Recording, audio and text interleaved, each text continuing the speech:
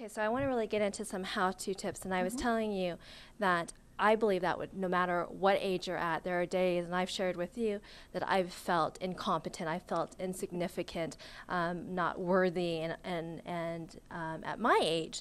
So how do we start right now to start implementing and using these tools so that we can feel good? Because I know when we feel good, we can help and be the best around other people to bring out the best in them. Could I just give you 3 quick tips? Yeah, please. First of all, I think it's really important to ask yourself the question, why? Why am I afraid of whatever this is that is relating to age? And to really look at that fear, give it a name. You know, make it your friend. It's like taming an animal.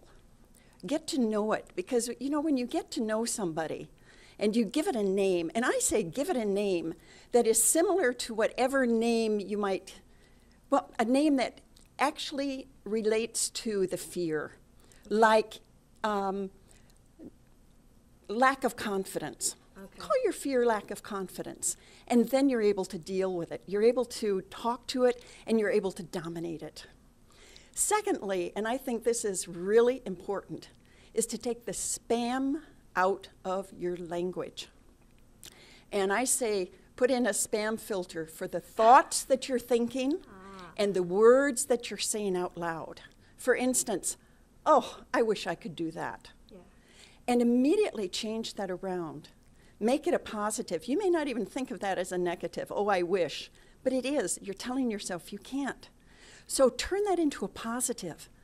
Oh, wow, I could do that. I can do anything I set my mind to. Or I had a great one in a workshop I was doing. This one woman said, oh, I'm so fat. And I said, well, how can you turn that around?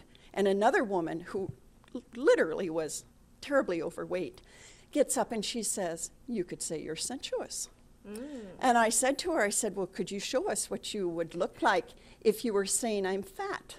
And she came up and she showed us what she'd look like. And oh, you didn't want to be like that at all. And then she showed us what she'd be like if she were sensuous. And it was amazing because, and I think it's a good illustration, when we change the spam, take out the spam, and turn it into positive language, we're changing not just our thoughts, but our body movements, how we gesture, and the image we put across to others. And the third tip would be to share your significance. You know you have talents. You know that you have special gifts, experience, knowledge, know-how, savoir-faire, savoir-être, that you can share with others. And I say recognize that and go out and share it. Either volunteer, work to help some organization where you can actually share your significance. And with that, I guarantee, even just those 3 tips, you're going to feel much better about who you are and the person that you are. Well, seriously, when you were going through all this, I'm starting to feel a little taller, and I'm standing up a little straighter. I'm feeling really good.